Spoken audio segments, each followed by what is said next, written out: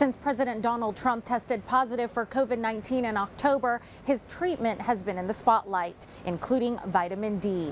Its effectiveness against the virus is currently being studied at UCSF Fresno. From the first months of the pandemic, Dr. Anna Kazaryan, a rheumatologist at UCSF Fresno, noticed a potential connection between vitamin D and COVID-19. I have seen that lower levels of vitamin D correlate with increased risk of contracting this virus and also correlates with a disease severity. So in May, she started testing this connection through a formal study, looking at the vitamin D levels of nearly 200 COVID-19 patients and the severity of their illness. And she says 70 to 80% of patients with low vitamin D have landed in the ICU.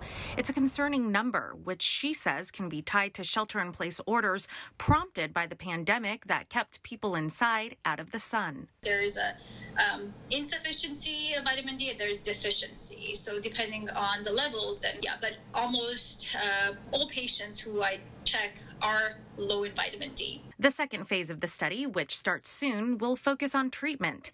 And while Dr. Kazaryan recommends everyone get some sun, eat vitamin D-rich foods, or even take supplements to boost their vitamin D levels, she warns don't overdo it. There is such thing as vitamin D toxicity.